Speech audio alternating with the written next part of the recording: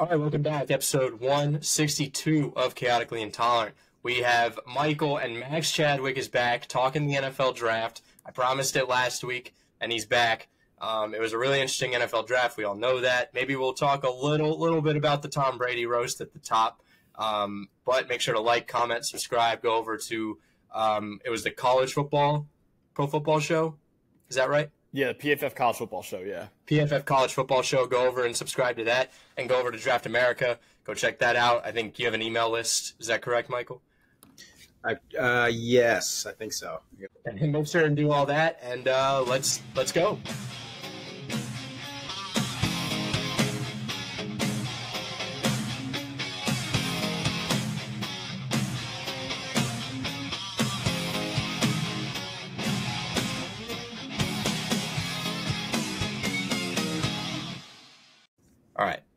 All right. So the NFL draft. This is first off.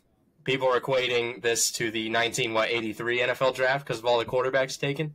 I don't think the talent is there whatsoever compared to that draft. You know, that draft with John Elway and Dan Marino. But what is your overall? I mean, who do you think lost the draft to start? I want to start with the negative. Oh, good question. Who lost the draft? Man, Jacksonville made some interesting picks. Trent Baalke seems to be walking to the beat of his own drum in a lot of ways. He kind of reached on a lot of players, I thought. I like Brian Thomas Jr. in the first round. I think that was a solid pick, but other ones they made were kind of weird. So they were solid. I don't think they really lost it.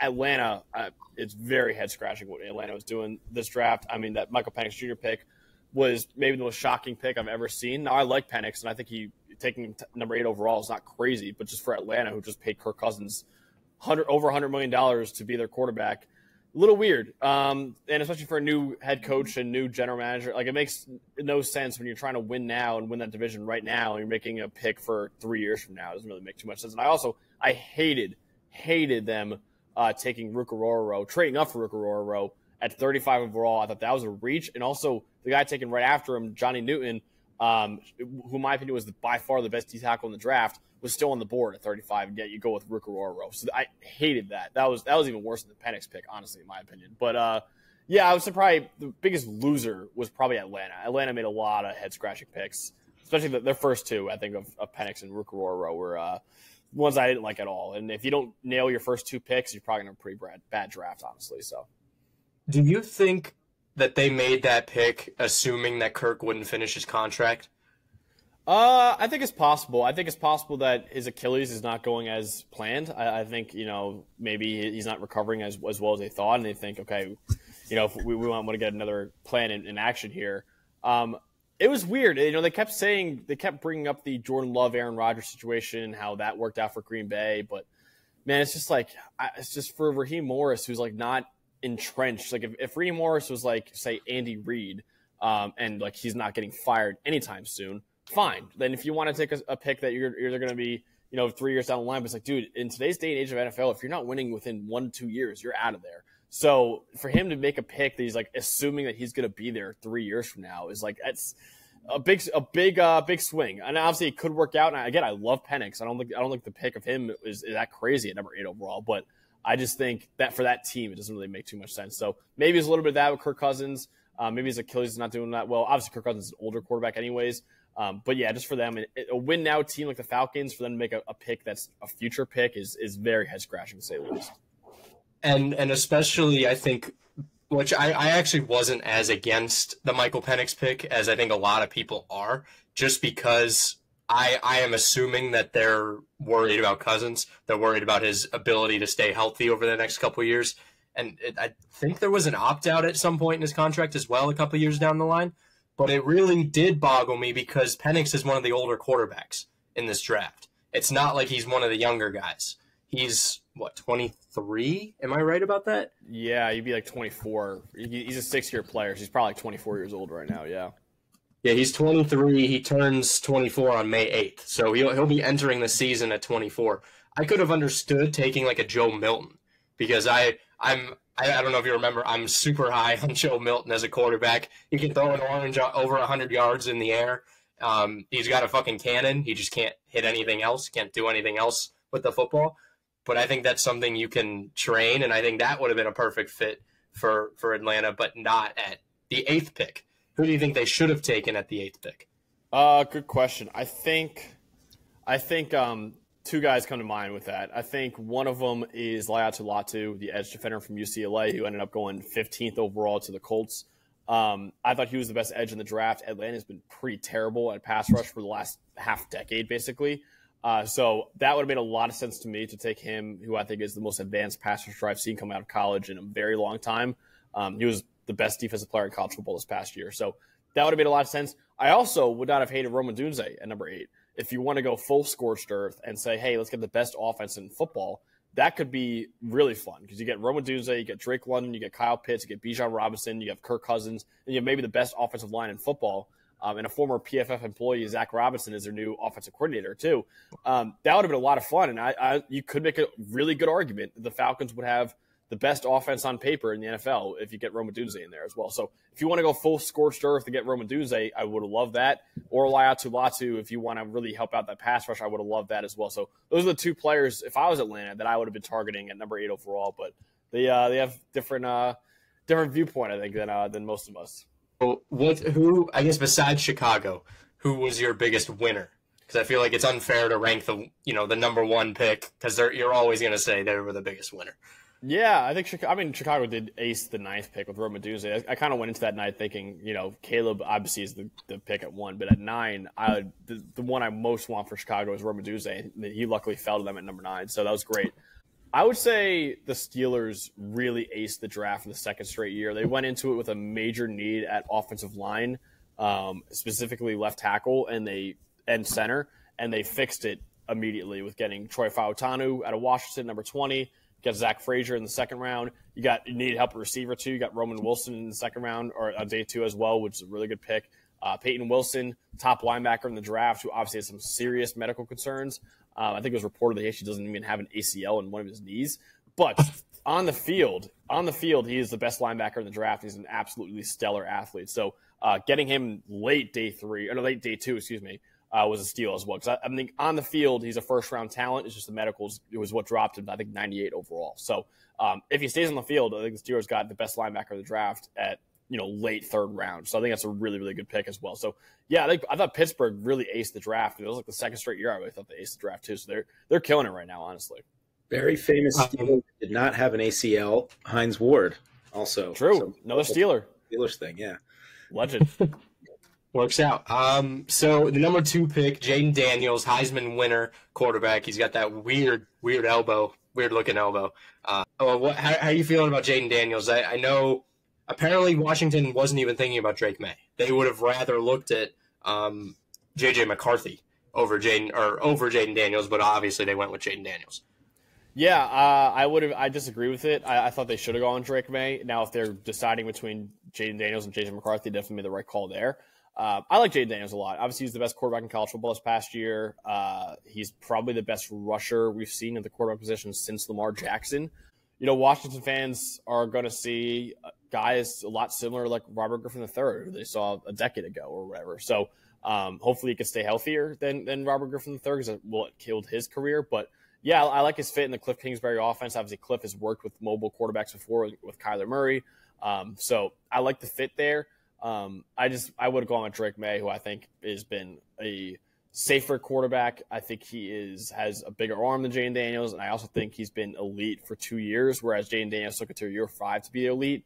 But again, I don't hate Jaden Daniels at number 2 as much as I would have hated, say, J.J. McCarthy at number 2 overall. So I think they made the right call if it was between those two players. But yeah, I like Jaden Daniels. I think he'll be an electric quarterback for them pretty quickly, and should be one of the top rushing quarterbacks in the league immediately, honestly.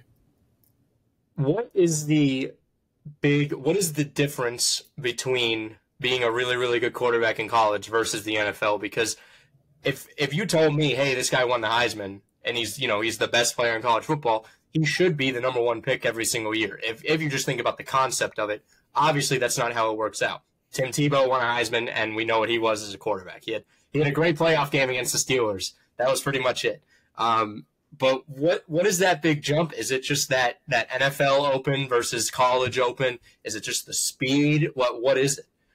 Yeah, I think there's a few things. Obviously, traits are a huge part of the NFL draft evaluation.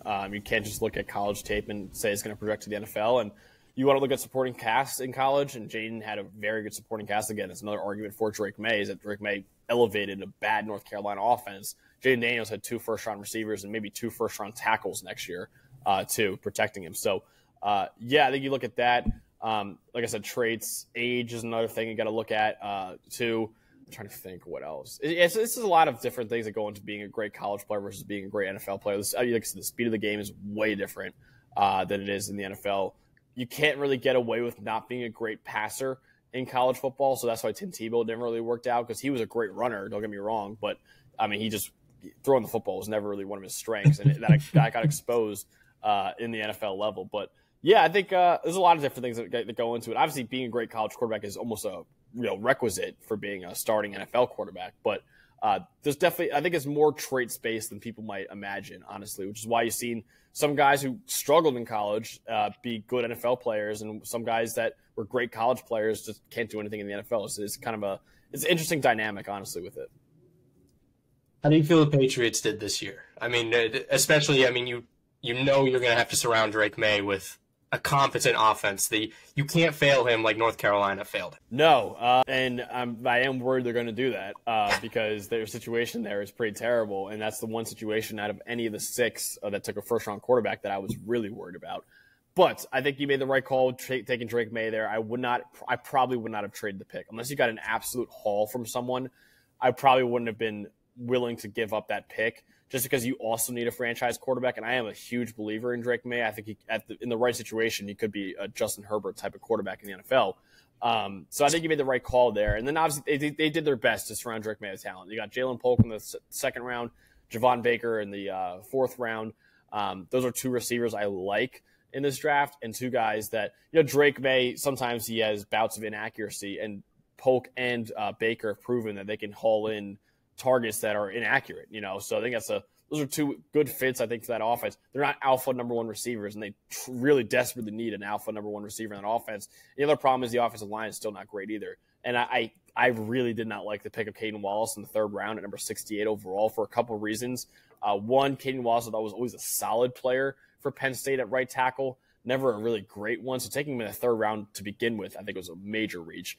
And then second of all, I mean, you have a right tackle already, and you need a left tackle. Caden Wallace has never played left tackle at Penn State, and now all of a sudden you're projecting him to be your starting left tackle in the NFL. So you're projecting a guy who I thought was a good, not great right tackle in college to a starting left tackle in the NFL. That scares me, especially when he's going to be starting probably day 1 for the Patriots. So I really dislike that pick. But getting Polk and Baker I thought was 2 solid picks. And Jaheim Bell, 7th round as well, I thought was a really, really good value for them as well. So, it's going to take some time. It's going to take time. It's going to take a few years for them to start around Drake May with enough talent. But they're trying, at least right now, which is something that they really need to do. Because I really do love Drake May, and I think he should have been the number 2 overall pick. And in a lot of other years, he'd be the number 1 overall pick. So I think Patriots getting him at 3, I thought was a pretty good value for them. Arizona Cardinals, they take Marvin Harrison at 4. They actually got a haul in this draft. They got a lot in the 3rd round. They took 4 players in the 3rd round. Harrison, I mean, I assume this means Kyler is there for the long haul. Like, he's going to be there. There was a little bit of speculation around, hey, are they maybe going to try and dump him? I know he has a big contract. How do you feel they address those needs? They did an okay job. Harrison was a pretty no-brainer there at number 4. So you got your number 1 receiver for the future. That makes a lot of sense. I mean, that was their biggest need, and they got a once-in-a-decade type of talent in Marvin Harrison Jr., so that was great. I really didn't love the Darius Robinson pick at number 27 overall. To me, he's more of a late second-rounder. So they've reached there at 27. Max Melton at 43, again, a little bit of a reach for me. Isaiah Adams is a solid player. Tip Ryman reach. I thought, they did an okay job. I don't think they could have done a lot better, I thought, in a lot of their day 2 and day 3 picks. But again, you got Marvin Harrison Jr., so it's hard for me to hate your draft when you get that guy. But otherwise, I thought they did an okay job of the draft. So they addressed their needs, definitely, which is something that was just good because they needed an edge defender. They got him. They got Darius Robinson and Xavier Thomas. They needed help at pass catcher. They got Marvin Harrison Jr. They got Tejon Palmer. They got Tip Ryman. It's just like in the corner they addressed as well. Problem is, it's just I don't love the players they really took to address those needs. So I don't think they really fixed a lot of their needs, but they did add a lot of players at those needs. So that's good. It's the fact that they still address their needs is good, and adding bodies to that room is good. But I didn't love a lot of their picks they made. So I think they did a solid job. I don't think it was anything spectacular, though. I think their philosophy is you take enough players, some of them have to work out just by odds. True. So they have to, right? They can't not. Which, who knows, maybe that works as a philosophy. I don't know. I really like the Chargers draft. Taking Joe Alt, obviously offensive tackles to Jim Harbaugh are skill positions. And then taking Ladd McConkey with the second pick in the second round. I love Ladd McConkey coming out of Georgia. You lose a lot of weapons with Herbert, and they are going into that soft rebuild. So how did you guys feel about that? I liked it. I thought they did a good job. I think Alt at 5 surprised a lot of people. It really shouldn't when you know who Jim Harbaugh is. And I love his quote about, everyone wanted us to get a weapon. We did get a weapon. Joe Alt's an offensive weapon. I think it's true. I mean, Joe Alt, I think he's the best tackle prospect since Penei Sewell, and he's one of the better ones we've seen in recent memory, honestly. So value-wise, I think it's a great pick. And then also, I think it's important to look at these drafts wholesale after they're over, because you look at Joe Alt and Ladd McConkey, I'd much rather have that than Malik Neighbors and Kingsley Suamataia at 34 overall. So they made the right call there, because you got your franchise now right tackle probably Joe Alt, because Rashawn Slater's your left tackle, and then you got Ladd McConkey, who I think is a first round caliber talent. You got him in the second round as well. So like I said, I'd much rather have that than getting Malik Neighbors and then a second round tackle. And at that point, at 34 overall, all the good tackles are gone by then. So I thought they did a good job in doing that. And I like some of their other picks. Junior Colson was a great pick, I think, as well. Brendan Rice in the 7th round made no sense to me. I thought he should go way higher than that. He should be like a 4th or 5th round pick. So that's a great pick by them in the 7th round. So yeah, I thought they did a pretty good job overall, and a lot of players I like. So the Chargers did a really good job in this draft for the first Jim Harbaugh draft. It really looks like he just took Notre Dame, which Notre Dame, like, you're never going to go wrong, at least when it comes to defense, and a lot of teams that were competing for the national championship. Yep. Pretty much. They took Michigan, Georgia, and Alabama, and then, USC and Troy, but definitely smart to do that, I guess. Malik Neighbors going to the Giant. Oh, what? Oh, I was going to say, well, what did you think of the Giants draft? They get Malik Neighbors at 6, and then they didn't get a quarterback. I thought maybe they would get somebody to add to that quarterback room, but they did not actually select one. Were you surprised about that? No, not really. I think there's a huge drop-off after the top 6 to the next one, as you saw. The next quarterback taken after the 12th overall was in the 5th round. So NFL clearly viewed those top 6 as like, okay, we got to take these guys high, and that's why they all went in the top 12. And then Spencer Rattler went in the 5th round. So, I mean, if you took Spencer Rattler, it's almost like, cool. Like, I don't think that fixes your problem at quarterback at all. It just adds another piece to it. So that doesn't really surprise me at all. I mean, honestly, at that point, it's like, okay, I don't think it's worth taking a guy if you're not going to get one of the top 6 guys. So, and I don't think they should have taken any of the other quarterbacks at number 6 overall. They shouldn't have taken Penix, Nix, or McCarthy either. So they made the right call taking Malik Neighbors. That was probably their biggest need. Was wide receiver, and they got the number 2 receiver in the draft, in my opinion. I love Tyler Nubin. Great player in the 2nd round they got. Theo Johnson's an interesting piece they got in the 4th round, one of the most athletic tight ends we've ever seen. I love Tyrone Tracy, the running back out of Purdue. They got in the 5th round. He just started playing running back this past season after being receiver for most of his career at Iowa and then Purdue. And his first year at running back, he was one of the best running backs in the country. So if that guy's just getting started, like looking like that, he's got a high ceiling. And I think he's a 5th round player, but I think he could be the number 1 running back for the Giants pretty quickly because, obviously losing Saquon Barkley, they need a true number 1 running back, and I think Tyrone Tracy could absolutely be that. So he was one of my favorite sleepers in the draft, and I thought Giants scooping him up was great. So, yeah, they got some really good players. I really thought Malik Neighbors, Tyler Nubin, Tyrone Tracy, 3 of my favorite players in the draft. Honestly, the Giants got all 3 of them. So, really, really solid draft for the Giants all around. The Titans, I felt like they needed to address the wide receiver position a little more. I feel like obviously they needed an offensive lineman, but did you think they should have taken like a Rome Odunze? At that 7 spot? Maybe. I wouldn't have hated that. I think obviously you got Calvin Ridley there, you got DeAndre Hopkins there, but those are both older players. I wouldn't have hated that, and they really got I was surprised that Joe Alt wasn't there for them at 7. That's kind of been the pick that everyone's kind of penciling in for them is Joe Alt, and they got sniped. You know, the Chargers took him out, they pulled the rug out from under their feet, basically. So I don't love the J.C. Latham pick at all. I think that was a big reach, especially with the other tackles on the board. I would have traded down if I were them, if you could have done it, just because I thought it was worth taking a tackle more than teams than it was taking at number 7 after Joe Alt. But if you're going to go tackle, I would have preferred a guy like Olu Fashanu from Penn State or Talisa Falanga from Oregon State. I'd rather prefer them than J.C. Latham at number 7. I think that was really a big reach for me, at least. So didn't love that. Tavondre Sweat at 38 was a lot higher than I thought he was going to go. Now I like him, and I think 30 overall is about where I would have taken him on the field, but obviously he's got significant off-field questions with the DWI he got just a month ago. And he had some partying issues before, conditioning issues. He's like 360 pounds. He reportedly has been like close to like 380 at times during his career. So I like him a lot. He's a great player. He's the best tackle in the country last year, but there's just some off-the-field stuff that you got to fix up. But on the field, I mean, he's a really, really good player. But I like him. And after that, I mean, it was just a whatever draft for the Giants. I mean, for the Titans, excuse me. Like Cedric Gray is a solid player. Jarvis Brownley's a solid player. Like, it's just not a lot of difference makers, I thought, in the draft. And like I said, with the first 2 picks of J.C. Latham and Tavondre Sweat went a lot higher than I expected them to go. So didn't love the Titans draft overall, honestly.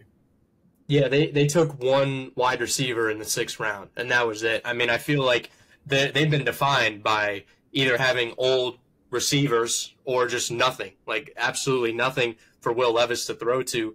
And I understand wanting to address the offensive the offensive line that's necessary, but I feel like late in the draft you want to take more receivers, right? Like I feel like there were some wasted picks there. Mm-hmm. Yeah, I agree with that. And they signed Tyler Boyd literally a few hours ago. So they have the starting 3 receivers now in Ridley, Hopkins, and Tyler Boyd. But, yeah, I think they got to get younger at that position. I think that's probably one of the – they're probably going to be one of the 5 to 10 worst teams in the NFL next year if you look at the betting odds. So a guy like Luther Burden III or Tetsuo McMillan, like, that will make a lot of sense for the Titans next year, honestly. We covered the Falcons. I think we covered the Bears. I mean, what did you think about the Bears? I think the Bears killed it. They have a great offense right now. Yeah, they did a great job. I think they got, like I said, they got exactly who I wanted for them at number 9 in Roma Dunze, and got one of the best quarterback prospects I've ever seen in Caleb Williams. So ace those 2 picks. Kieran Amagdaji I like in the 3rd round. Funny enough, he grew up a huge Bears fan, and he actually had some really funny tweets, clowning the Bears because obviously they've been a pretty bad franchise for a long time. So a lot of Bears fans already love the guy because he's like, all right, this is one of us. Like he's one of us. He understands. So he's good. Torrey Taylor in the 4th round was a lot higher than I wanted, but he is the best punter in the draft. Then I think Austin Booker in the 5th round is a really, really good pick as well. I think he's a developmental edge defender.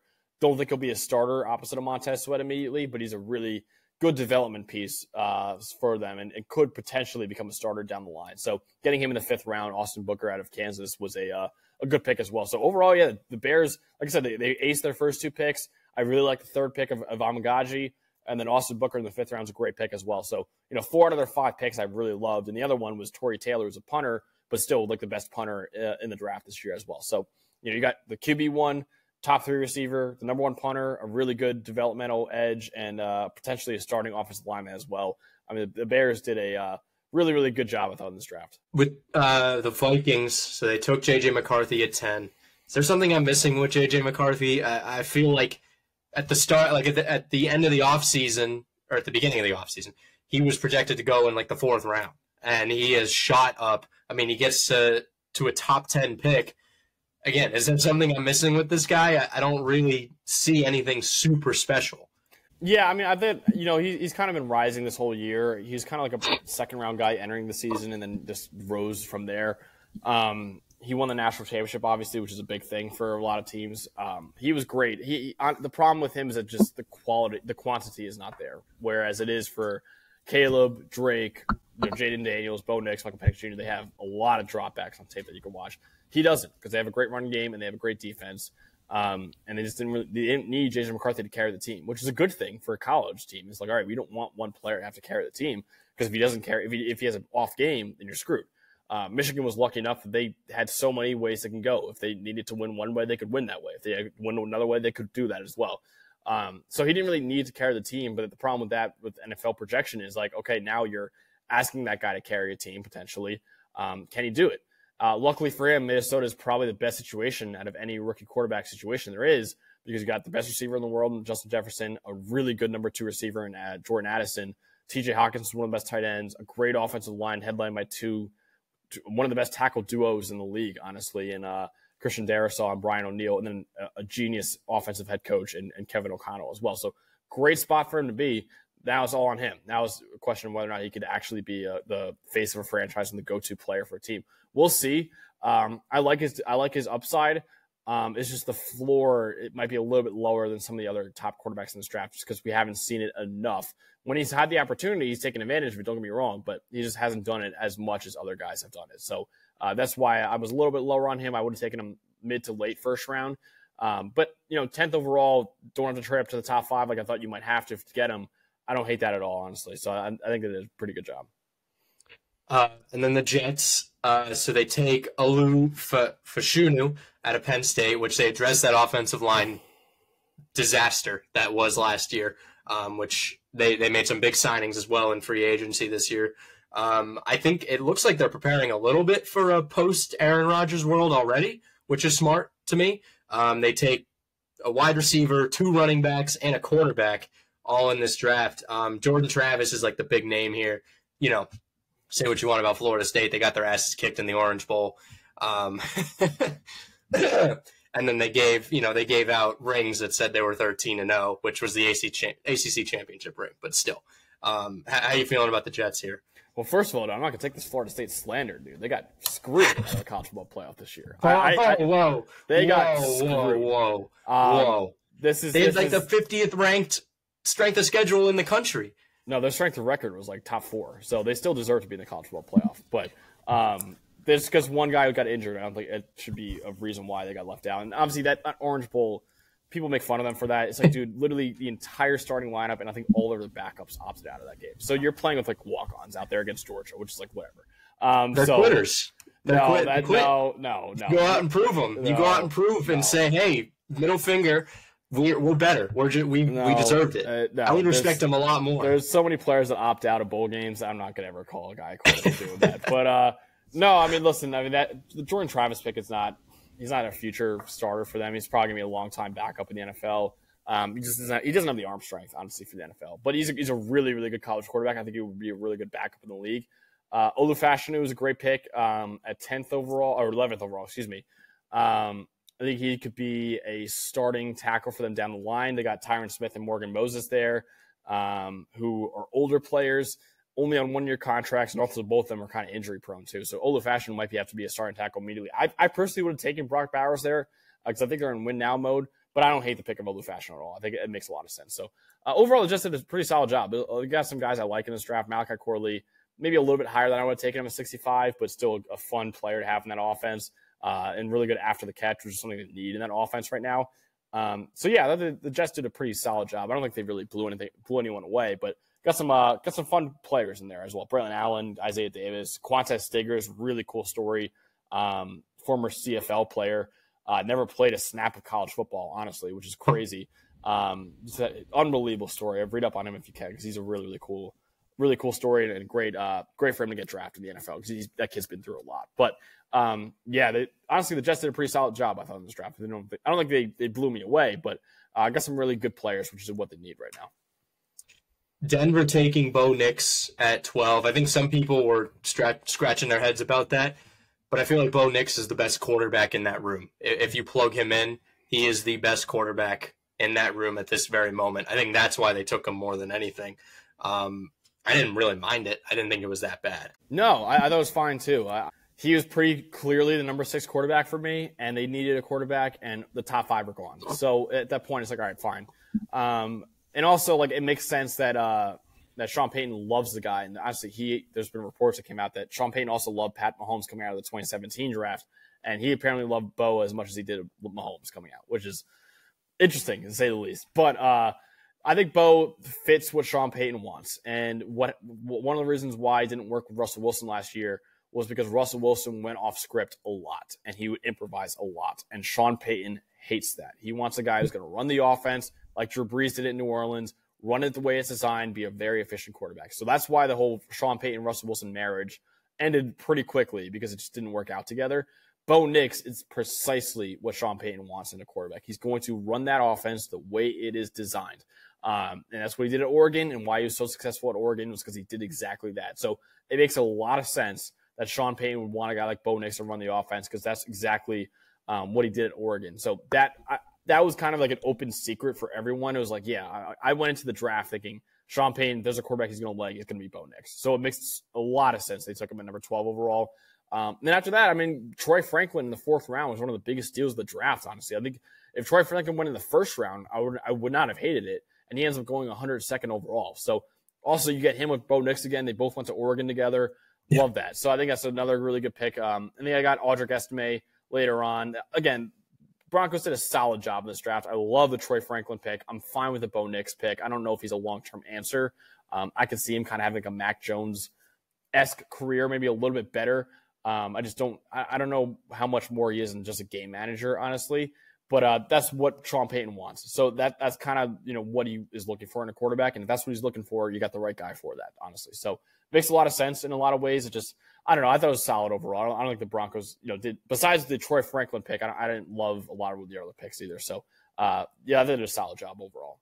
Do you think that some of these organizations, when you take a quarterback, they should prioritize trying to get a receiver from that team, from the quarterback's college, to get him comfortable, even if it's later in the draft, just so they're more comfortable with a guy they know? Yeah, I think it's something you could do. I mean, you got guys. I mean, it's happened before. I mean, Joe Burrow and Jamar Chase at Cincinnati. Yeah. Obviously, those two are both special, so it wasn't like it was that. It's not like a surprise that worked out. But yeah, you could do that. I don't think it's as important as people might put into it, but obviously you do have built-in chemistry there, which is great. So yeah, I liked it. But like getting Troy Franklin, like I said, it wasn't like they reached for Troy Franklin just to get Bo's guy. It was like, no, that's like the best receiver on the board. And he's, like I said, should have been a top 40 pick at least in the draft. And you get him at 102nd overall. Crazy.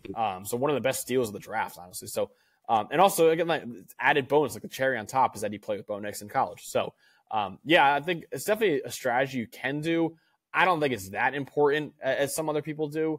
But yeah, I think it's definitely something that's interesting for Denver to do, and I think it could work out for them. Brock Bowers going to the Raiders. It's kind of felt like the can't miss pick, right? Like if he's there at that point, either New Orleans, Indy, or the Raiders could have probably taken him and been pretty fine.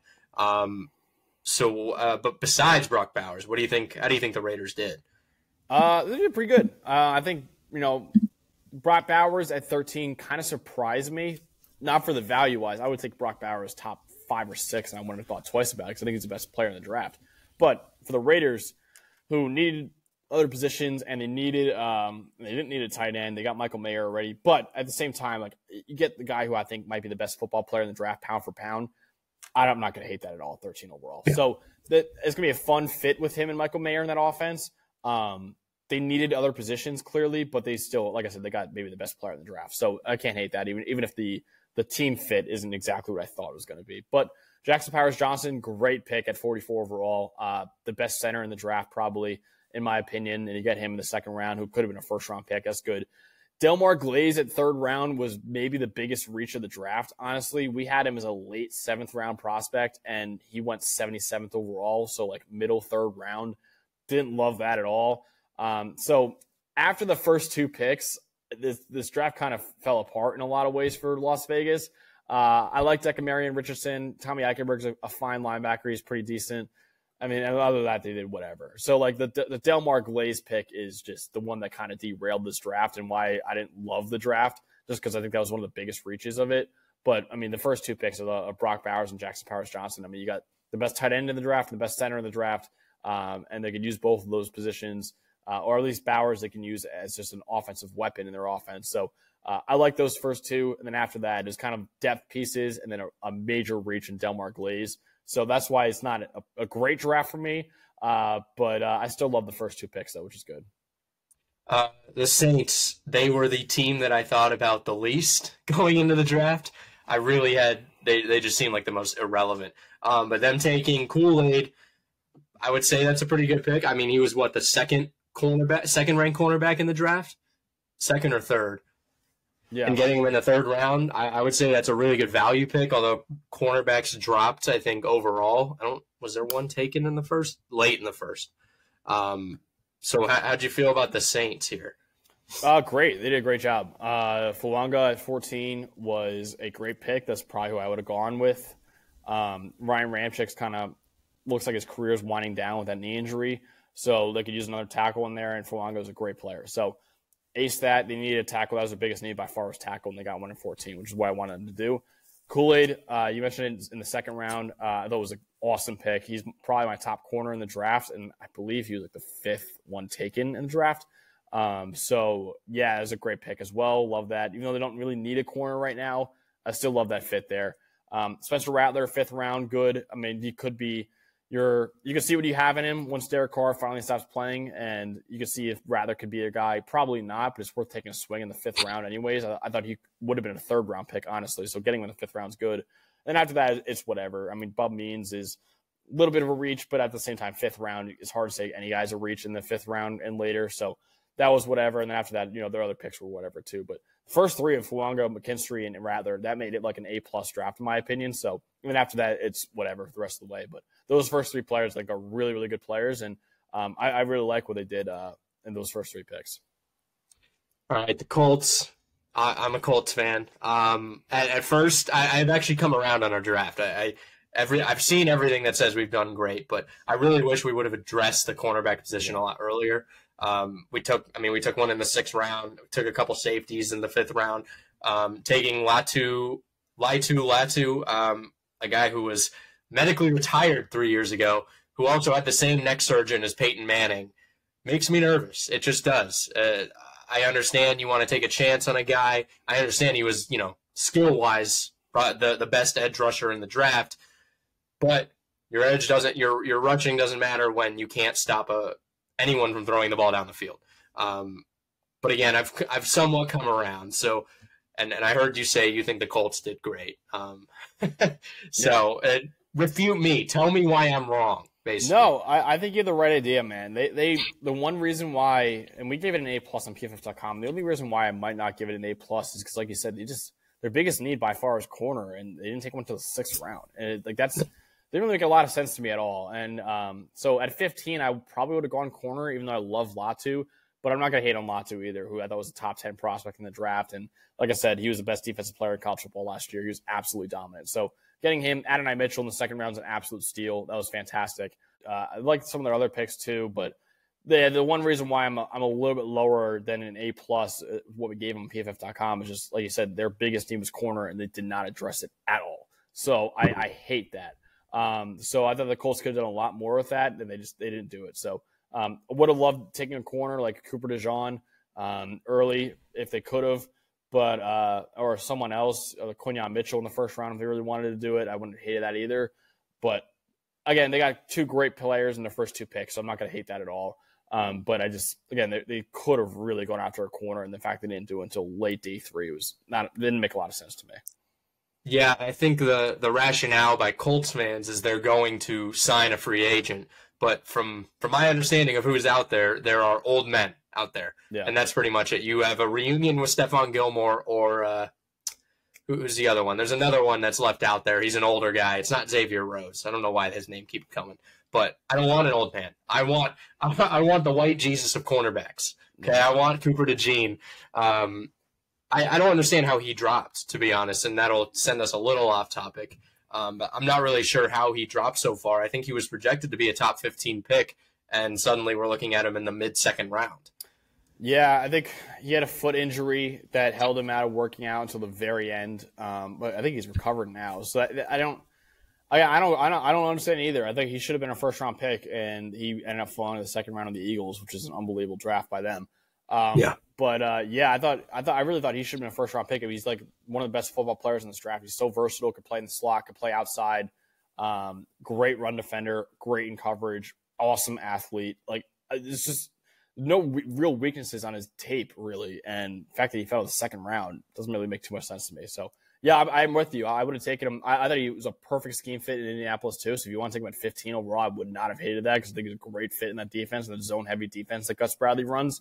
But yeah, I mean, just they didn't go after him. So yeah, I don't know. I didn't love it, not taking a corner that until very late, but that's what they did. So The Colts traded back in the second round. Would you have taken him over Adonai Mitchell? yes, yeah, without question. I would have taken Cooper DeJean easily because I thought he was a better prospect, and then he also has a much bigger need than receiver. So I personally would have taken him and not thought twice about it. I even would have traded up to make sure I get Cooper DeJean because I love the fit that much in that defense. They didn't do it though, so maybe they like their corners a little bit more than people realize. But yeah, I thought Cooper. That was one of my favorite team fits in the draft was Cooper DeJean to Indy, and then they had an opportunity twice to do it. They didn't end up doing it. So yeah, and a lot of people mention how we have Kenny Moore, we have Juju Brents, but those guys were hurt. Injuries are a part of it, and you can't rely on them to not be hurt if they were already hurt. Right. So that was the last on the Colts. Seattle, the first draft post Pete Carroll being the head coach, although I know he is still involved. Byron Murphy out of Texas at 16 was the first round pick. How are you feeling here? They're good. Byron Murphy's a good player. They needed D tackle. They need help on the defensive line. They got a good player that's 16. Not my DT one. I would have liked Johnny Newton more, but I'm not gonna. It was close to him and Byron Murphy, so I understand that. Christian Haynes is a good player. As well in the third round. Great pick there. And after that, they had some solid picks, but nothing too special. So, yeah, overall, pretty solid job by the Seahawks getting some guys they needed. They needed help on the interior defensive line. They needed help on interior offensive line. And they got two great players in the first two picks. So, yeah, can't hit on that at all from Seattle. Cincinnati. Go ahead. I was going to say, well, before you go Cincinnati, let's go with that. I'm a Ravens guy. What did you think of they tend to never draft specifically for need, but if you look at who they drafted, I think it kind of worked out that way that, they went cornerback. They probably felt like that was their biggest need. They needed to address the offensive line, which really showed some cracks in the AFC Championship game. How do you grade their draft? And did you feel like it was maybe a little more based on need than in previous years, or they kind of stick to their guns of best player available? I thought they pretty stuck to their guns for the most part. I thought their biggest need was offensive line. So I thought they could have taken one in 30 overall. But I like their strategy of not doing that and taking Nate Wiggins because the offensive linemen available then weren't really someone I probably would have prioritized. So I like Wiggins. I like McKinstry more. Wiggins is really skinny, but he's a great athlete. So I like him as a future corner for that team. And then Rosengarten in the second round, a little bit higher than where I would have taken him, but he's a good player. Adisa Isaac's a great player as well in the third round. I think that was a really good pick. Tez Walker, I like that in the fourth round. I love TJ Tampa in the fourth round too. So yeah, the Ravens did a pretty solid job overall, and they seem to always do a good job in these drafts, and that's why they're continuously in the playoffs. I thought they did another good job this year. Again, not blown away by them, but really, really good players in their first 5 picks or so. So I liked almost all their picks that they had throughout the draft. Go ahead. So Cincinnati, they took, which again, ESPN has their needs, and they have the little green dot on offensive tackle. They took one offensive tackle in the first round and refused to address it further. If I was them, I don't understand why they're not taking almost as many as possible. Joe Burrow is your guy. Like, he is, and he has been ravaged by injury to start his career. I mean, you really think about where they could have been if he hasn't had to deal with these injuries the past few years. Like this year, obviously they weren't a force in the AFC, like a major force in the AFC because of that. So how do you think they did here? I'm seeing a lot of, they took a couple tight ends, wide receiver, a couple D tackles, and some secondary guys, but they took a center in the 7th round. Awesome. Yeah, they did, I think it was pretty good. I mean, they got Amarius Mims, who's a good player at 18. I like that pick. They have Orlando Brown, they have Trent Brown, and they have Amarius Mims too. They clearly have a type because all three of those guys are massive, massive offensive tackles. So I like Mims as a developmental guy. He's a freak athlete too. I really like to pick a Chris Jenkins in the second round too. They needed a guy who could plug up the run, losing DJ Reader to the Lions. Jenkins is going to be able to do that for them. Jermaine Burton, some off-field questions for him, and you want him to stay out of trouble. But on the field, he's a really good receiver, and they got him in the 3rd round. He could have been a 2nd or even a 1st-round pick for some people if he didn't have the off-field concerns. So if you get a guy like that in the 3rd round, you just lost Tyler Boyd as well, so he could be pretty much immediately a starter for them, I think, with Jamar Chase and T. Higgins. So, yeah, I like that. I like Eric All a lot in the 4th round. He's one of the best tight ends in the draft. I thought you just got to stay healthy. So you got him in the 4th round. Matt Lee, ironically enough, I know he's the last pick of the draft, but he's a really good center in college. I think there's worth betting on in the NFL as well. So getting him one of the final picks of the draft was great as well. So yeah, overall, Cincinnati did a pretty good job. I don't love McKinley Jackson. They got him late 3rd round. And I thought it was a little bit of a reach for them. But otherwise, they clearly had their needs circled on their roster, and they filled it with some pretty good players overall. So I can't really hate on the Bengals too much in this draft. Again, they didn't blow me away with a lot of picks, but they got some really good players, though. The LA Rams, shockingly, have a pick in the 1st round in the 2024 draft. I didn't think it was possible. But they took Jared Verse at edge. Again, based on the needs on ESPN, it doesn't look like they addressed their picks, but I feel like a lot of what ESPN actually puts out isn't super accurate. It's a very broad spectrum, I guess. But where do you think they're standing right now? I like the pick of Verse a lot. I thought even with Aaron Donald retiring, I thought edge was a bigger need than D tackle because they had Kobe Turner, who was a really good player at D tackle, and they had nothing at edge really. So Jared Verse 1st round, great. Braden Fisk 2nd round, good. I like it.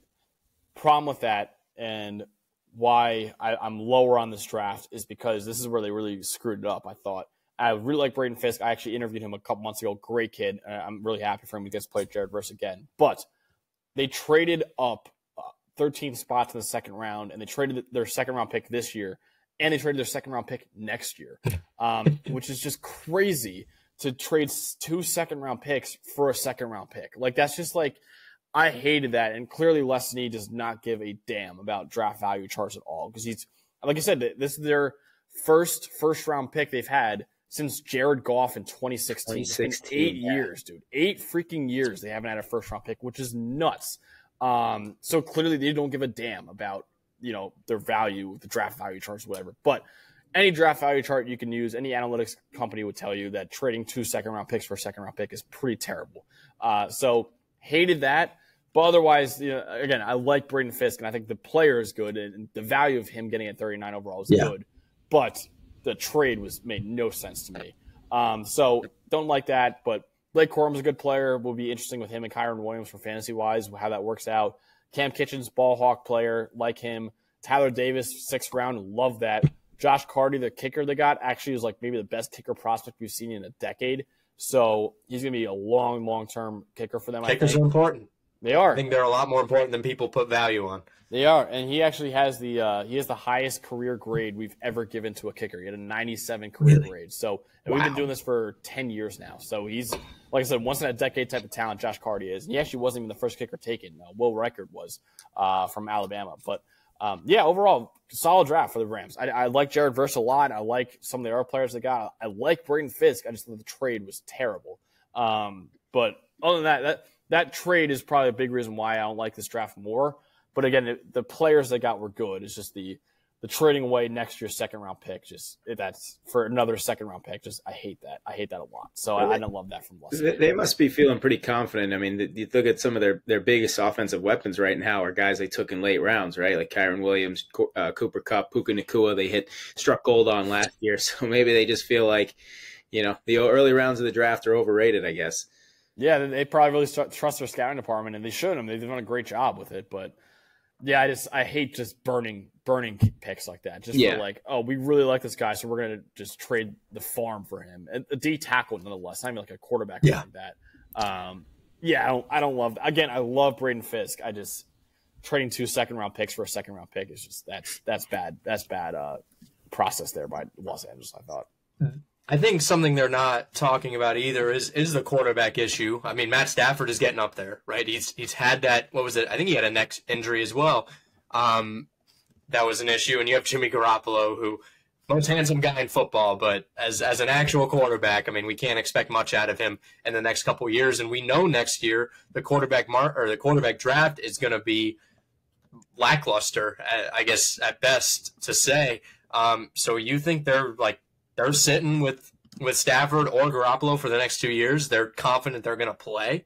Yeah, I think they will. I mean, Stafford, like I said, has got the elbow issue, but otherwise he's getting out there in age anyways. They got Stetson Bennett right there as well. I mean, I don't know. He seems to not exist. What is going on with that guy? Yeah, I never thought he seems to always be a quarterback that's gonna be a backup forever. But yeah, maybe next year they're gonna address quarterback. But they seem to be going all in right now, so it makes sense to get Jared Verse there. But yeah, getting a quarterback is definitely something they're gonna be looking at probably the next few years, though, for sure.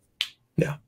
Miami, Chop Robinson, great name, especially for an edge rusher of all things. Like you got to chop some hands away if you want to get around the edge. But I feel like I don't know where did they miss? Where did they hit? And with Miami, yeah, Chop is great. Super athlete. I mean, it makes sense. Miami prioritizes athletes in this draft, and they got one in Chop Robinson, who's one of the best athletes at edge defender. Really good pass rusher too. He's winning mainly off athleticism right now, but he's been really, really good at that in college. So hopefully he can develop more in the NFL. So I like that. He won't be a starter immediately either because they got Bradley Chubb and Jalen Phillips. So you can kind of develop him a little bit. Patrick Paul, fine pick, a little higher than I would take it, but it's fine. He was a really good pass blocker this past year, though. Jalen Wright makes so much sense because he's like the fastest running back in the draft, and you give him to that fastest offense in the league. I thought getting him in the 4th round was a little bit of a steal. It was a great steal, and it makes complete sense that Miami's a team to take him because that's exactly what they prioritize at skill position is speed, and nobody's faster at running back in this draft than Jalen Wright. So that makes a lot of sense. And I think he's going to push Mostert and A-Chain for touches pretty quickly. So I wouldn't be surprised if he's like the top back there pretty quickly either. So I really like him. I love Malik Washington out of Virginia. I think he's a 3rd round talent, and they got him in the 6th round. I think he could be their starting slot receiver for a long time alongside Tyreek Hill and Jalen Waddle. Love Malik Washington. I think that was one of my favorite picks of the draft. And he should have been a lot higher. So yeah, overall, Muhammad Kamara, great player as well. Love him in the 5th round. Taj Washington has been unbelievably productive for USC, even though he's not that big of a player. He was Caleb Williams' number 1 receiver last year, so got him in the 7th round too. Overall, it was a pretty good draft for Miami. I liked a lot of their picks. They're big swings for the fences with Chop Robinson and Patrick Paul, but otherwise they did some other really good things. I love, like I said, Malik Washington in the 6th round is one of my favorite steals of the draft, so I love that. Philly seemed to really boost their defense in a year that was considered a very big down year. I mean, they had a collapse at the end of the season, and they're just right back here. I don't know how the NFL allowed them to get Cooper DeJean. I mean, they already have a great white safety. Now you have the great white cornerback as well. But I think they had a great draft. They seemed to address almost all the necessary issues. And they also extended A.J. Brown, which I think that A.J. Brown contract is going to be a disaster. I think those big extensions for especially somewhat aging wide receivers are really, really not good, and they come back to bite you. But I think they're definitely in that win now mode, and I think they did a great job. Yeah, they did an A+ job. Honestly, their biggest need going into the night was going to the draft. I should say was corner and getting younger at corner because Darius Slay and James Bradbury getting up there in age, and they got, at least in PFF's opinion, they got the top 2 corners in the draft in Quinyon Mitchell and Cooper DeJean. So getting him, those 2 players were outstanding. Quinyon's a great pick at 22. Cooper is an unbelievable pick at 40. So love that. Other than that, Jeremiah Trotter Jr., awesome pick of the 5th round. He's one of the top linebackers in the draft. I would have taken him probably 3rd round. So great pick there. And also really cool story because his dad was a former All-Pro linebacker for the Eagles back in the day. So now Trotter, his son, gets to play for the Eagles now, which is really cool. And I love Johnny Wilson, 6th round. Dude, Johnny Wilson has some issues with his hands for sure, and he's got to play bigger. But he's a massive receiver, like 6'7", 240 pounds, can move really well for that size. He's got a really high ceiling. I thought he was going to be a 4th round pick, and you got him late 6th round. So love that as well. So Philly overall had an unbelievable draft, and I was a big fan of a lot of things they did. Yeah, that makes me feel old because I remember very well watching Jeremiah Trotter Sr. growing up, and crazy to see all the sons of these players. Hey, quick question. What is the best name in the draft, in Key and Peele style? That's a good question. Favorite name of this year's draft? Good question, man. I think the reason why you're asking me is probably Jalix Hunt, right? The Houston Christian edge defender that the Eagles took as well. You had Kool-Aid was. Oh, Kool-Aid's the answer. Kool-Aid is the answer. Yeah. He's the answer. I think, like I say, he's the best corner in the draft, I thought, and obviously corners with cool names have worked before with Sauce Gardner. So, I think Kool-Aid's probably the answer. Yeah, so that's probably how I'll go with.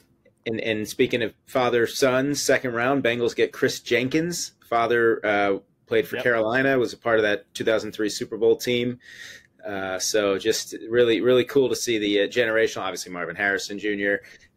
I'm sure I'm leaving out quite a few, but Brendan Rice is Jerry Rice's son too. So right. Yeah.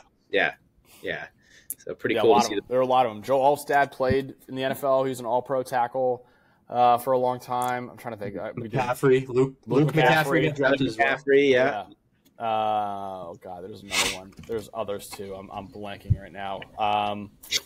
There's been a lot though, man. It's been cool to see a lot of these guys that we grew up watching now all of a sudden have these sons now in the NFL. So yeah, it's definitely a cool storyline to watch. Yeah. We're gonna skip a few. We already talked about the Jags, the Lions. I'll get your quick grades because I want to talk about the Bills and Chiefs because we always talk about the Bills and Chiefs. But what do you think about the Lions? Good. No, they did a good job. I thought they got Taron Arnold was a solid pick for them at 24. They needed to get younger at corner. They got another one in the second round, Ennis Rakestraw. I can't tell you anything about Giovanni Manu, the fourth-round tackle out of University of British Columbia. Clearly they like him. Sione Vaki is a really fun player. He can play safety. He can play running back. They actually announced him as a running back. I think he's better as a safety. So he might be a versatile player for Dan Campbell to use. Christian Mahogany, 6 rounds, great as well. So, yeah, I think the Lions did a pretty solid job in this draft, I thought. The Packers took a quarterback in the 7th round, which they are addicted to taking quarterbacks when they already have a very good quarterback at the start. But how do you think they did? Yeah, they did good. I thought Michael Pratt was a solid pick. I kind of hate it as a Penn State fan because, I mean, Sean Clifford's job as a backup quarterback is in jeopardy right now. But otherwise, they did a solid job. You know, Jordan Morgan's pretty good. Edgerrin Cooper I like a lot. I love Marshawn Lloyd in the 3rd round. He's a really, really good running back prospect, I thought. I love Kalen King, too. I mean, took Michael Pratt at the end of the draft, but also Kalen King was one of the last picks of the draft. He was a guy that I projected as a first-round pick entering the season, had a disastrous year. Then he had a bad Senior Bowl, bad combine, really just an all-around bad year for Kalen King. But you turn on the 2022 tape, he's a first-round pick based off that tape alone. So you get him one of the final picks of the draft. He fell way further than I thought he should have. And again, like I said, he had a really, really bad year. But if he could bounce back, man, you get like a first-round caliber player in the 7th round, like just based off the one bad year, and obviously not a great athlete either. But I don't know. I thought it was a really good swing for the fences. When usually those 7th-round picks, you're just taking whoever, and it doesn't really matter. Kalen King was one I was like, no, I like that because he's worth a shot at least, just based off the 2022 tape alone. The Bucks. How do you think they did? I think they did a good job. I thought they got Graham Barton was good. Braz was a good player. McMillan I really like in the 3rd round. Bucky Irving's a really, really fun running back. He's not athletic and he's not big, but he just breaks tackles and he's a great pass catcher. So a lot like Theo Riddick, I think he's going to have like that kind of impact in the NFL, and you get him in the 4th round is a really good player. So yeah, overall Tampa Bay did a good job. I thought, Graham Barton I really like in the draft. He can play anywhere on the offensive line, play all 5 positions. I think they did a pretty good job overall. All right, the Chiefs take Xavier Worthy. Now, everyone was freaking out about how, and I love to make the jokes too, about how the Bills trade back with the Chiefs. They did that with Patrick Mahomes. Obviously, they weren't going to take Patrick Mahomes when the Chiefs took Patrick Mahomes. The Bills weren't going to take Xavier Worthy anyways, right? Like, I don't think they would have. I don't think they missed out on anything. I think maybe you helped them get better, but Ricky Pearsall, I feel like Ricky Pearsall is going to San Francisco anyways, so I feel like they would probably get Worthy at 32. So there was really no reason to trade up. Yeah, they clearly loved him. They've been searching for the Tyreek Hill replacement for a long time now. Hill's biggest asset is his speed, obviously. You can get the fastest player in combine history in Xavier Worthy. He ran a 4.21 in the 40. So I'm lower on Worthy. I think he's more of a late 2nd-round talent. But for the Chiefs, it makes a lot of sense considering what they need in that offense. So I'm not going to hate on that pick too much, but he's so slight. He's only like 160 pounds, and he has serious drop issues. And like that's what plagued the Chiefs receivers last year too. So it was like, it could work, and most likely in Kansas City with Patrick Mahomes and Andy Reid, it's going to work. But there are a lot of other receivers I liked more than Xavier Worthy, like Ladd McConkey in that offense would have been great. Xavier Worthy's a big boomer bust player. But again, you get him in a situation like Kansas City, it's probably going to work. So I like that. And overall, they did a solid job in the draft, I thought, overall. I think you can equate it to the Patriots, where they're going to find a way to exploit the speed, right? Yeah. They're going to find a way. Problem is, you're probably not going to be able to throw it deep to them too often for like some sort of ball hawk situation. So I don't think I think Bills fans were treating it as a Greek tragedy that they traded up to get this guy, but it was not whatsoever. So yeah, I mean, I think it's a problem that they got him, but he is not Tyreek Hill. I think Tyreek Hill was, body-wise, he was a lot more muscular. He looks like just one big muscle. That's all he is.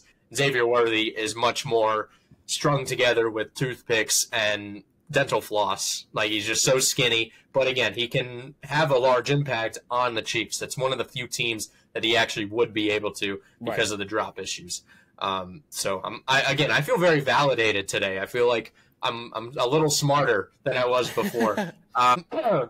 And then we'll wrap up with Dallas, San Francisco, and the Carolina Panthers. Dallas taking an offensive tackle. Feel like, again, and the Dak Prescott discussion is crazy to me that people say they would not take him as their quarterback. Well, I think about 20 teams in the league would probably take him as their quarterback, even if he is Dak Prescott. Yeah, I agree. He's probably like a top 10-ish quarterback in the league. So, yeah, it's weird that situation is going on right now. Who knows what happens, man? He's playing. It seems like he's not going to sign an extension. He's going to play the last year of his contract, and we'll see what happens after that when he becomes a free agent. The Guyton pick in the first round, I really don't love. I think, I don't know. I thought he was more like a third-round player. He's a very developmental guy. Really good athlete, but man, that's a developmental guy, and just they needed immediate starters, and they're going to probably play him immediately, and I'm scared for that for Dallas. So didn't love that. Cooper Beebe in the third round, I loved. Thought he was one of the best guards in the draft, and they got him in the third round. It's great. Overall, though, the other players they got were solid. The Guyton pick, I really did not like at all at 29. So that held me back from being higher on this draft. But Cooper Beebe does help a lot, because I think he's a really good player, and they got him in the third round, so that's good. And then San Francisco, they take Ricky Pearsall at 31. There's a lot of discussion around Florida, how they're going to be horrible this year, which obviously they have I think they have the hardest schedule in the country, and probably maybe in history, depending on how those teams pan out. I guess this would be more of a discussion about Florida, because it feels like their head coach is a very good recruiter, and he's just a horrible coach besides that. What do you think about that? Yeah, it's a big year for them. Billy Napier's on the hot seat for sure. And like you said, they play, when the preseason rankings come out, and I actually put out some on pff.com, I had to count them again, but I think they play like 7 or 8 of my top 25 teams in the country, which is like, that's tough, man. When you need to win 7 or 8 games to probably keep your job, to make sure you win those is like, that's going to be really hard. So I don't think Billy Napier is going to be there for much longer, because I think it's going to be another below 500 season. I'd be surprised if they even get to 6 wins, honestly. But yeah, like I said, they're recruiting well. They literally just brought in the number 1 quarterback in the country coming out of high school. So they have a future there. It's just right now the present doesn't look too nice right now. So yeah, it's gonna be interesting to see what happens. But yeah, you're right. Billy Napier is certainly on one of the hottest seats in the country right now for sure. Yeah, they have Miami, Texas, and then they play Samford, Texas A&M, Mississippi State, UCF, Tennessee, Kentucky, Georgia, Texas, LSU, Ole Miss, and Florida State. Yeah. I mean, that is a gauntlet of gauntlets. Like, I think at any era in college football, you could throw that schedule out and say, holy shit, this team is going. No, yeah. If they win 7 games, that's a win. It's insane. And then they're probably gonna go 4-8 or 5-7 again. That's just, he's gonna have to win 8 or 9 games to probably keep his job. He's just not. I'd be floored if Florida got anywhere close to that. So. Yeah, and then finally we're gonna wrap up with the Carolina Panthers. I don't understand why they just didn't take all offensive linemen. They actually didn't take a single offensive lineman in this draft, which is insane. Yeah, absolutely crazy that they didn't do that. Yeah, I liked their strategy of getting Bryce some weapons, because I think that was probably the bigger need than offensive line. But I agree with you; they still need to take some offensive linemen. But I like Leggett 32 is a little high for me. I would have loved Ladd McConkey there. Like, again, the Chargers really got a steal for him in the second round, but would have loved that. Jonathan Brooks makes sense because Miles Sanders is just not their starting running back in the future. So getting Brooks, who might be the best running back in the draft, makes sense. Sanders, great pick in the fourth round. I thought he was the second best tight end in the draft, and they got him in the fourth round. It's a great pick there. I would have liked more. I would have liked more weapons, though. I would have liked more weapons and more offensive linemen. I thought I wouldn't have hated the entire draft. They just went offense. They just went offensive line and weapons because, like, you need to figure out whether or not Bryce Young is a quarterback in the future, and you're not going to do that with the supporting cast you have right now. So they definitely improved the supporting cast, but they could have done even more, I thought. So overall, Carolina, okay draft, nothing crazy. I guess we didn't talk at all about Buffalo, so I don't want to leave Buffalo out as well. How do you feel about Buffalo? Yeah, I like Keon Coleman. He's clearly one of the funniest players in this draft.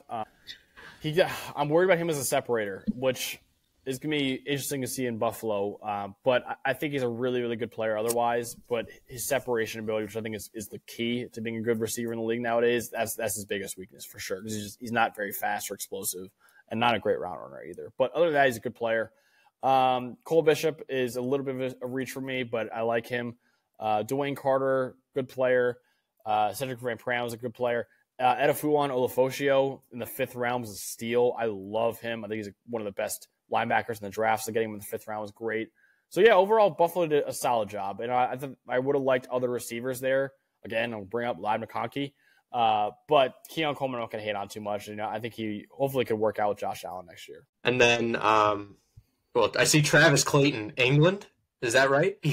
Maybe. He played in England. Who's like former soccer and rugby player, so they're just taking a shot at him. I don't want to keep any more of your time, but I want to talk a little bit about the Brady roast. We'll probably talk about 2 minutes. They say Aaron Hernandez, Brady says nothing. They talk about O.J. Simpson, Brady says nothing. They talk about Giselle, Brady says nothing. But when they talk about Robert Kraft getting massages, Brady says something. What do you think? That's insane to me that of all the jokes, that was the one he said, don't fucking do that again. Yeah, he clearly loves Bob Kraft, man. They clearly have a very special relationship. They went hard in a lot of areas I did not expect them to go crazy at, and kudos to them, honestly. Made it very entertaining, more entertaining than I thought it was going to be, honestly. So, the roast overall was great. I had a lot of fun watching with my buddy PJ. That was a really fun roast, and they did a good job with it, I thought. Mike, what'd you think? Yeah, I thought it was pretty vicious. I mean, roasts by nature are vicious, but they, it was almost like, some of these celebrities that they do, it's kind of, they've already been beaten down enough, and it's kind of just, it's repetitive. But it felt like they really wanted to tear Brady down. It was like, this is their first chance to kind of get at the golden boy. So it felt a little extra spicy, and it was just fun to see a lot of the NFL people in the crowd. You saw Jim Harbaugh and Charles Woodson, Kyle Shanahan, and Rich Eisen. I mean, you name it. They had tons of, obviously all Brady's, former Patriots teammates as well. And I thought Drew Bledsoe did a nice job. A little salty, understandably. He had better comedic chops than a lot of the other Patriots. I mean, obviously Edelman had some edgy stuff, but Randy Moss, stick to your day job. I thought the Belichick joke he was like, do your job, and he's like, Rob, stop doing your job. I don't know why I thought that one was funny, but it was, kudos to Belichick too for also being a good sport, because he took a lot of heat, and especially about his unemployment and whatever. And it was. I'd love to see them do more athlete roasts. Yeah, I really imagined from the if anyone of you watched The Office, the Michael Scott roast, when everyone was writing their roast about Michael Scott, they were just, oh man, that's what I imagine, especially like Julian Edelman and Rob were doing. They were ready. I mean, I feel like, Brady was so buttoned up for 20 years, and then in Tampa he started to open up a little bit, and this was like the opening of the floodgates. Yeah. So I'm glad they did this. It really did humanize Brady, in my opinion, a little bit more, which over the past few years, he has been more humanized. Well, his plastic surgery dehumanized him a little bit, but other than that, he looked weird. I'd kill to look like that, honestly, when I get that old. So, yeah. Brady did good. I actually thought Brady, his bit at the end was really good, too. So that's the only part I've yet to see. I paused it at that. So interesting. Okay, he did a really good job. He did a really good job, too. I thought everyone did a great job, honestly. besides Ben Affleck, and Right, Ben yeah, Affleck that was weird. was the weirdest thing I've ever seen. But Yeah. other than that, yeah, I thought everyone else did a pretty solid job overall, and they didn't really hold back either. Which I was scared for that. I thought they were going to hold back a little bit, especially his teammates. They didn't, so they did a great job. And I love I didn't think Belichick was going to go to it, and in fact that he did go and spoke was great. So I was really happy about that too. And what was Kim Kardashian doing there? What was her purpose there? There was no reason. I don't know. There was a rumor they dated for a little bit after he got divorced, but like, I mean, I don't. It's just like a lot of those people are just big names and just like throwing out there just to have it out there. But yeah, it's there's some weird ones for sure. But yeah, the Ben Affleck one was the only one that I was like, oh, that was weird. I didn't like it at all. But yeah. But we are the people at our keyboards saying things about Ben Affleck, so I guess he's right about that. True. Yeah, that's true. But make sure to like, comment, subscribe. Max, you guys did you have your record of concurrent viewers or total viewers on your draft stream? What was it? I was on day 3 of the show, and we had like, we ended up at like 100,000, not like live viewers, but 100,000 views total, which is really good for day 3. Yeah. So yeah, it was really PFF draft show. They really killed it this year. I was really happy for that. Yeah, congrats. Great job. You're always putting out good stuff. Go check out the PFF College Football Show. Go check out Draft America, and we will see you on Monday.